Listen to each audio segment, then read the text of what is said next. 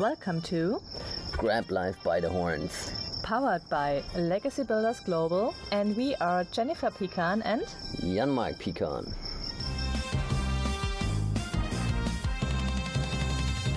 Hello and welcome to another episode of Grab Life by the Horns.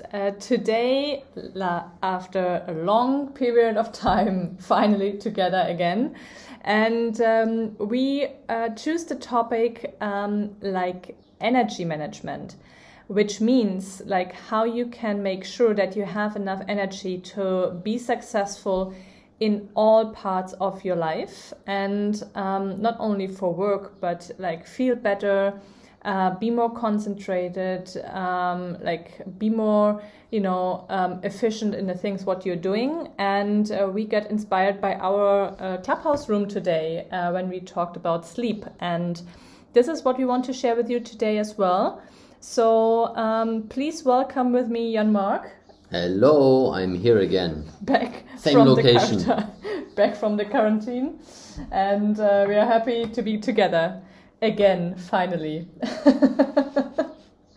So let's start with a question to you. Like, what was your biggest learning today? Well, there are two things. First of all, the first thing was that, and we talked about that in another episode about that, we switched the diet to almost entirely vegan. And the interesting thing was that this morning, when we had the exchange with a few people that come regularly to our clubhouse room, that they actually talked about the same thing. They talked about the same experience, how diet influences their sleep, how alcohol does it, how depending on what they eat, when they eat it, how they are feeling more fit during the day, but also if they can better sleep or not. That was one of the things. The other thing is, in terms of I don't know, I'm thinking if we maybe should get this sleep bands like this, like the Apple Watch, but you have like some trackers, some sleep trackers. I don't know if that is maybe something that we should be getting. Or the other thing is that I don't know if that actually influences your subconscious if you have a sleep tracker and then you realize when you look at it in the morning that you didn't had your like deep sleep phase or whatever, that you are actually feeling more tired because now you know, versus that you feel maybe think like, okay, I'm not feeling so tired because you don't know that you didn't have it. So I don't know. Well, I did not thought about getting a tracker for this, but it was like really strange to see. We all started with the topic of like if you have to sleep or if you're not allowed to sleep at all as an entrepreneur. And because there is such a hype around this topic that it's really cool to have all-nighters and to have to sleep less in order to get things done and be successful. But for me, success, and this is like a personal definition for everybody of us, is not only about the financial situation. It's like, we have like our life does not depend only on the financial situation. Like it depends on the health, on the family, on the friends we have, on the environment, that we are happy and all the things like that, have enough energy to do everything what we can do. And this is like what we had as well already experienced, is that we are working so hard and really less sleep. And then we had a free time off. And in this free time, like for a week, we could not do anything because we were so tired that we could basically not enjoy the time or like do anything else except of sleeping and recharging our batteries. And this is not a sense of having like being successful and having money, like not doing anything at all because you worked the whole time like this. And this is what we already experienced as well with Felix. Like if we work too hard for a longer period of time and have don't pay attention on our health and energy management, then we are too tired to play with Felix, and this breaks my heart, to be honest. And this is why we changed our lifestyle tremendously, actually, from since or how we lived like 4 years ago. Obviously, sleep is. I don't like to make a religion out of that, like sleep less or sleep like at least 8 hours. Like, you have to, and this was my highlight as well today, you have to listen to your body. And this is what I experienced as well. Like everybody of us is different and has a different rhythm, like natural rhythm. And you have to learn how you can follow this rhythm.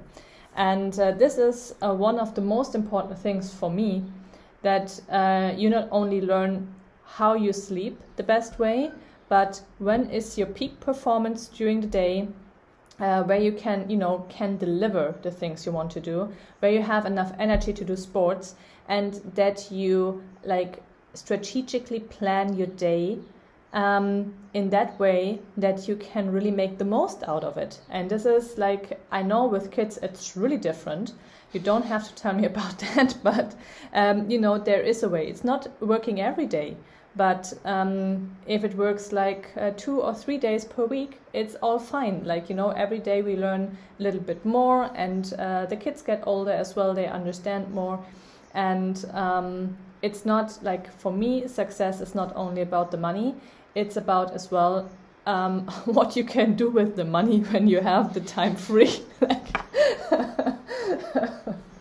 And this is the topic of tomorrow, basically, as well, from our clubhouse room, like the complete and the whole view of the energy management. But that's the joke among like people that are very successful and financially very well off, as like when they get asked like how did that happen, and basically they say, well, I didn't have any time to spend the money. That's true. Which sometimes is true, because if you're working a lot, then and this is the other thing about like energy management is because if you are working a lot, then that means that even though you get every day when you wake up, you get a new like budget to spend of energy, because you're waking up, you have a certain budget depending on how good you slept and how long you slept and so on. The budget is bigger or it might be smaller. But there is always the budget to spend on energy. But if the budget is spent, it's spent. Then you will get tired. Yeah. And yeah, you can have like power naps or whatever, and you can change that a bit, delay it a bit, because it's basically like the gas of a car. If it gets almost empty, and then you just refill 10 liters, then you can go a little bit longer, yes, but of course not the full distance again, because you just refilled a little bit. And it's no different with the energy management. If you like last night, it was like 2 a.m. or something like that when we finally went to bed, because it was a long night with many calls, and that's okay, but you will pay the price the next day, or latest the day after, if you can't recover. And this is the other thing is I think sometimes and Yasmin made a good point this morning, is that it doesn't feel the same if you sleep like 2 hours, 4 hours, like short nights for a couple of nights in a row, and then you play catch up and sleep like 10 hours or 12 hours on the weekend. It doesn't really feel the same. Yeah. And I think it's because the body doesn't reset that fast. And if I can just say in between something, like the older you get, the more days of recovery you need. I have the feeling as well. Yeah, well, it's like basically when you're just 18 and you go clubbing. I know that sounds insane during the pandemic, but there was a time you could actually do that. So, and you were a lot of people, very crowded, everybody was happy, but that's a different kind of topic. But if you are 18 and you start like going clubbing and stuff like that, you can go clubbing and drinking and whatever, and like on 3 hours of sleep you will be fine. But the older you get, and especially because when you have kids, energy management is, I think, even more important, because it's not your rhythm. Because if you are single, or maybe if you are a couple, that's manageable as well, and you had like a long night, for example, you had to work until 3, you can like let the other one know, or if you're single, it doesn't matter anyway, you can sleep in maybe until 8 or 9, or like you can balance it a bit, or maybe even until lunchtime. But if you have like a son like we have, and he's almost 4 years old, I know that will change when he gets into puberty and like all of that, but right now he wakes up at latest 6. So, and because he goes early to bed, he wakes up and is fully recharged. And so you have to handle him, and you don't want to be also all the time then totally tired in the morning and tell him, watch a movie, or be calm, or don't bother me because I need like 2 coffee to get over it. He understands that. He's very empathic in that way, but you don't want to be like that type of parents that always have to basically shut the energy of your kid down simply because you are not able to manage your energy.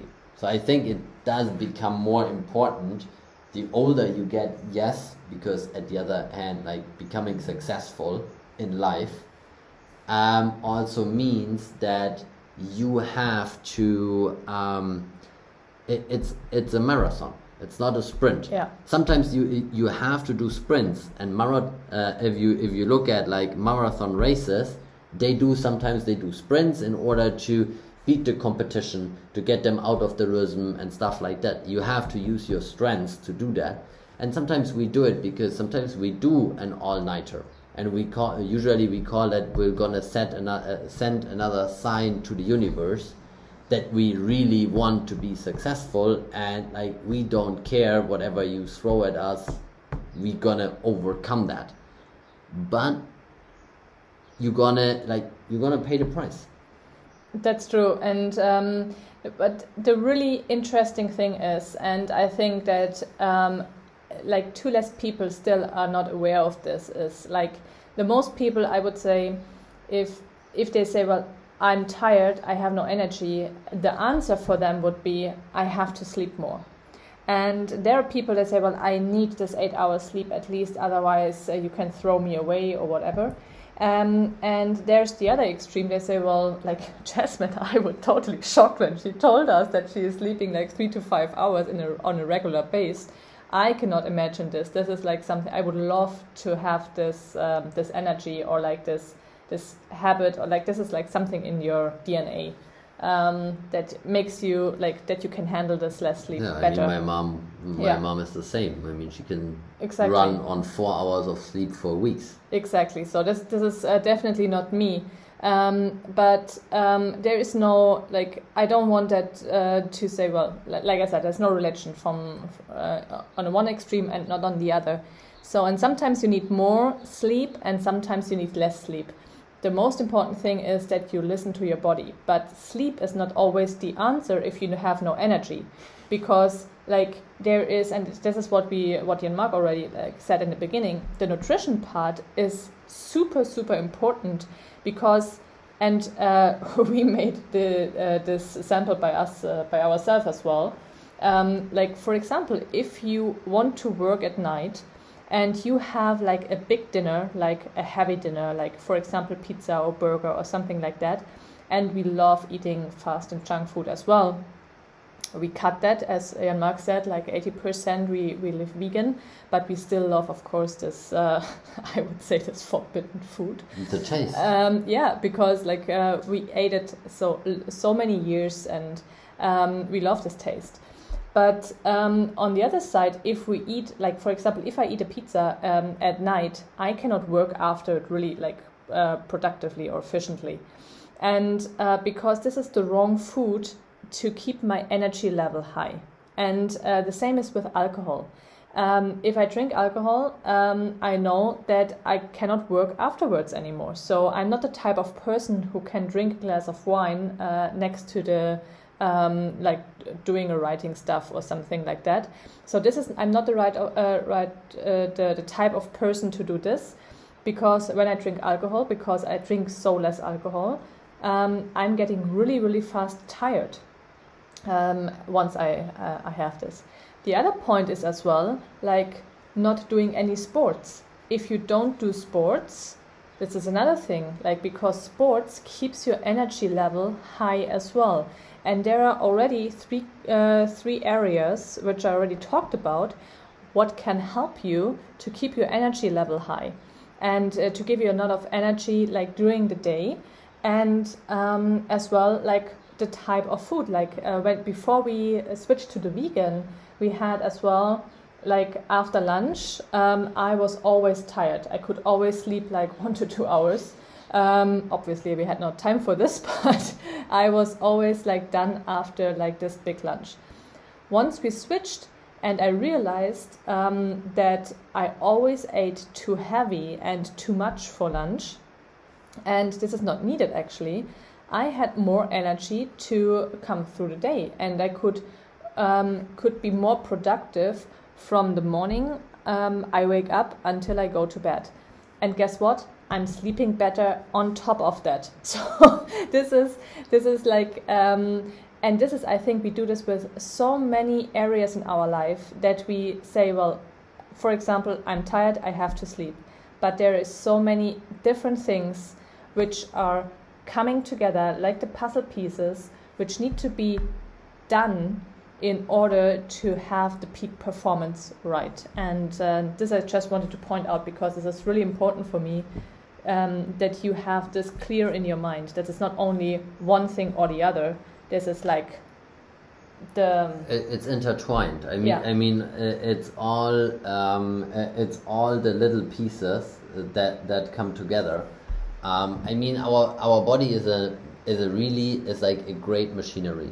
I realized that when I had a call the other day with a company that is manufacturing tools like for hip replacements and stuff like that. And if you have to imagine that if you like get a hip or shoulder or knee, I think they said like the knee replacements are the worst because they are not really ready yet.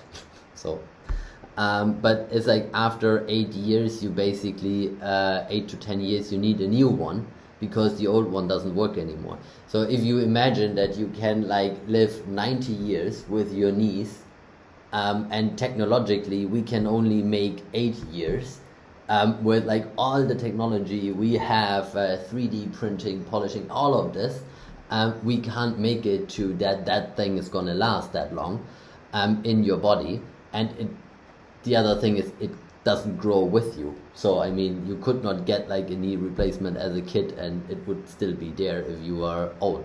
So this is like, but your body needs that that stuff that helps the body to get to keep the energy.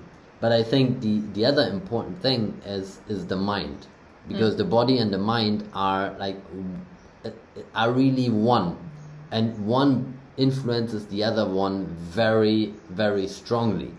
For example, if you are not excited about like what you're doing, you can probably have the healthiest diet on the planet, you still will not feel a huge level of energy, because you are like if you're missing like purpose in life, it's kind of the same thing. If you don't know why you should wake up, and I can't talk about depression and stuff like that, because thank goodness I have no experience with that. I don't know what people are going through when they have it. So I don't want to be the one talking about how it might feel. But if you are if you don't have a why in your life, if you don't know why you want to be successful, if you don't know why you want to have the promotion, the job, if you don't know why you want to have vacation, if you don't like any of this, you will not like get to the level of energy, because it's simply your body might be fit. You can do like, you can probably do sports, but you will struggle to do sports and keep a healthy diet and everything if you don't know why. Even though if you are doing it, you might do all the, let's call it, technical things right, because you take the right food intake, you do the right exercise and everything in order that your body can like maintain the level of energy, but your mind will shut your body then down. Because if you don't love what you're doing, if you're not excited about the next day, if you're not excited about the next month, and what life holds for you, then it's going to be really, really hard. It's like there, for example, like what Jennifer said about like all the tips, they are completely right. You need to, like, from diet to exercise to everything. That is one part. The other part is you need to be mentally working out as well. If you don't nurture your brain in the same way, if you don't try to get better, to learn something, and to achieve something, then you can see that very often, and it's a shame. You see that very often with people when they retire. There's a huge difference between the people that retire and they already made a plan and have a purpose, being it like the one of my technicians, when he retired, he was the leader of the diving club locally anyway. So it was like, that's what he talked about. It's like, when I'm going to retire, I'm going to be more diving. I'm going to organize this more. Like, if that can be a purpose, to get up in the morning. And but if you simply retire, and that doesn't matter if you are retiring because you're old and you are on the pension, or if you're retiring because you're financially free, that's also a kind of retirement. If you reach that point and you don't have a plan in place about like the purpose, what's next and stuff like that, the energy that brought you there will just like evaporate on like because it's all nice to go on, let's say, a vacation, but it's, since you're only used to have this maybe like a couple of days or maybe a couple of weeks to longest, maybe 2 to 3 weeks, if after that nothing starts, like if your day only consists in like putting dishes in the dishwasher, like getting dishes out of the dishwasher, what's for lunch, what's for dinner, what's for breakfast, and basically just, for me, it's not really living the life at that point, but it's actually just like you're not actively living. You're just waiting for death at that point. If you're just administrating your life. Yeah, the purpose is really important, and this was another point we spoke already about this week as well, when it comes to communication and teams and partnerships. That if you have a goal together, it's this is basically what partnerships, private and professionally, are driving and keeping alive. Because if you have no purpose together, what you want to reach in the next achieve in the next step, basically you have not really a why to get up in the morning. And this is really this is a great point what you made as well. that you have this purpose. And you know what, like we can talk all day long about this, how great it is, and what changed and how we feel. The thing is, some things, and this belongs to the things you have to do by yourself in order to feel the change.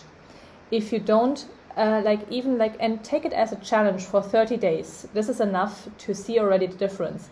Like, make it a challenge for 30 days and live healthy, do sports, and take care of your sleep, and you feel a difference with your energy. Doesn't matter what you're doing and where you are right now. And this is just like, self-awareness, and make sure that you live the life you want. Now, another thing popped up into my mind when Jan-Mark was talking as well, and the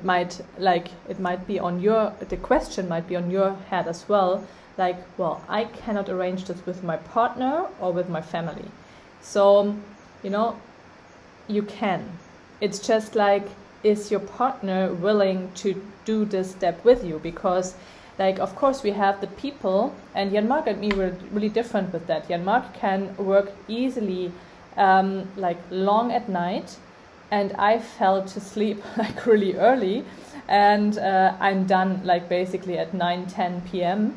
But I can get up really easily at 3 a.m. in the morning and start working again, and I'm fit, so I'm really focused and concentrated, and I have a lot of energy at this time before even my family is waking up.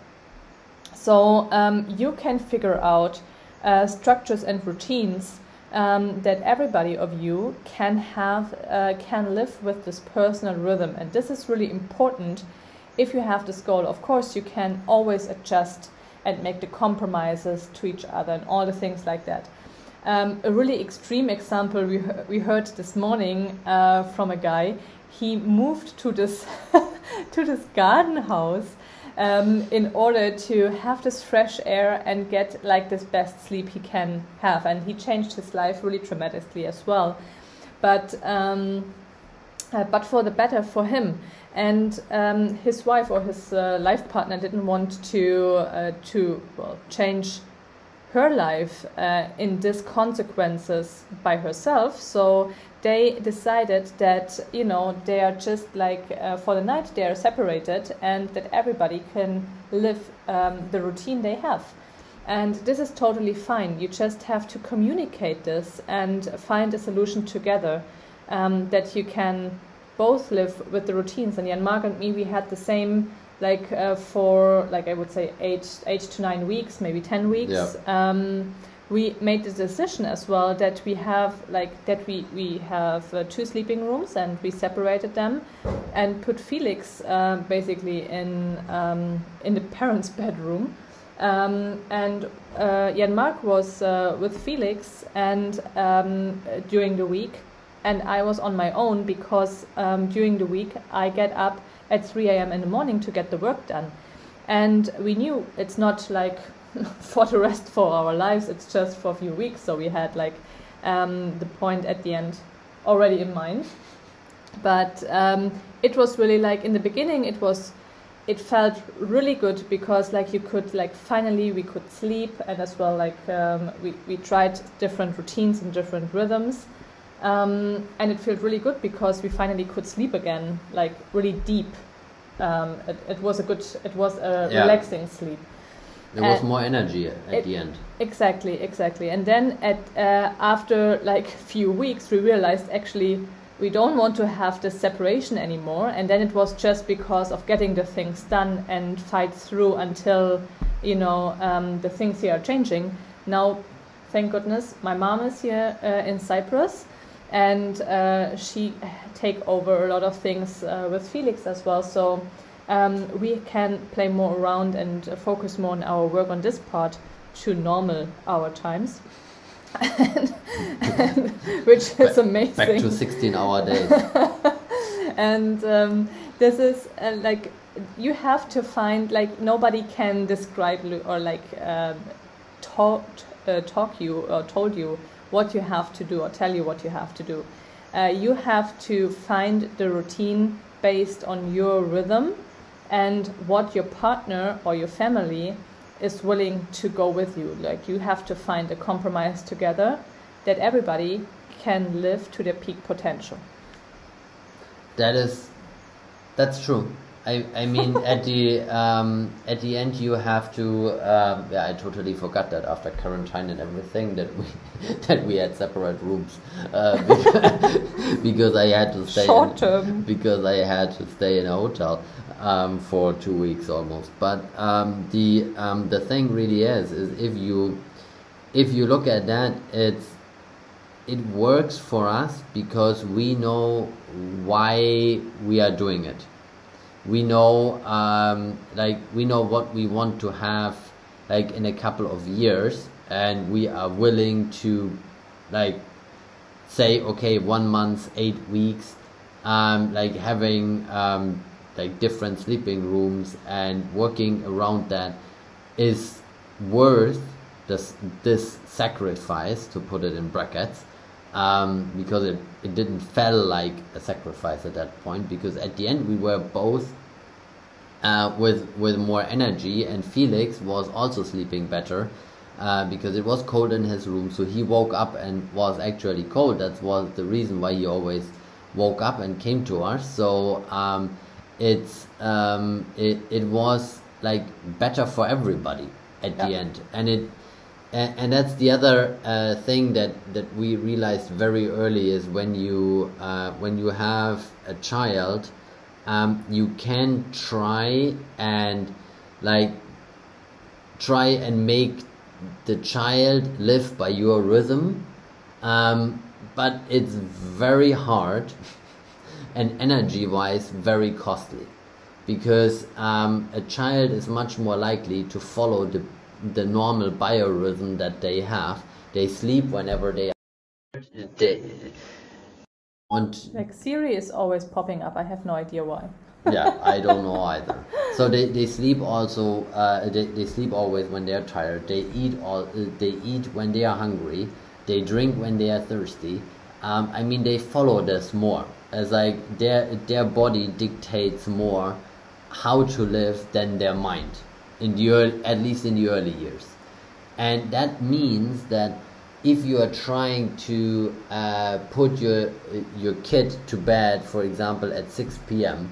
because you think this is a good idea, but your kid is not tired, then you're gonna simply spend an hour or 2 hours until your kid is actually tired, trying to make her or him sleep, rather than maybe enjoying a more relaxed movie or playing something or whatever, and then bring them to bed like 7:45 and they are at sleep at 8. So it's like that. Sometimes you have to, and this is the advantage if you are single and you have no responsibility for anybody. You can basically do how you want it. But if you have kids, then you have to like get that worked into your routine and into your energy management as well. Because the other thing is, if you are already, let's say, like tired from the day because you work a lot and the day was exhausting, and now you bring your kid to bed and you have to spend 15 minutes to 30 minutes in a dark room with maybe child sleeping songs playing, and you are not gonna come out of that room and be like full of energy. So you have to take that into account if you are scheduling like your day, your tasks, whatever, that even though you are able to get out of the room, if you just don't fall asleep and just sleep through, but if you are able to get out of the room and then maybe sit down and do some stuff, that you schedule the stuff there that maybe needs less of your brain power or less can go wrong. For example, for me, there is a rule, like in the evening, I don't do wire transfers, because I'm just far more likely to get a number wrong. So I established that rule, and that's one of the things that so far has worked pretty good. And sometimes I have to remind myself on the rule when I'm like, okay, I just need one wire transfer. So you have to just stick to it.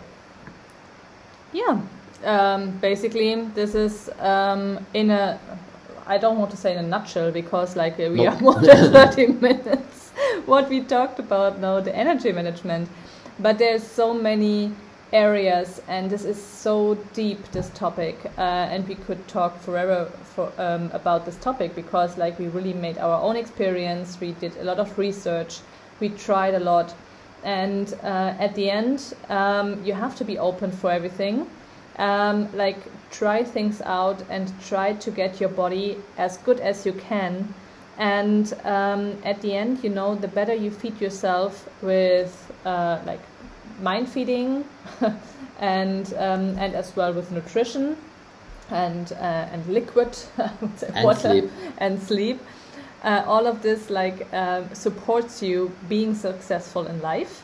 And with this I want to say goodbye for this week, and looking forward to talk to you next week with another exciting topic. And if you have a wish, please let us know.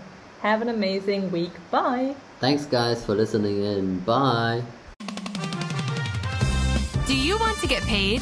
Introducing Legacy Builders Global, where everybody gets paid. We don't create investors, we create legacy builders. Legacy Builders Global. Visit us at www.legacybuildersglobal.com.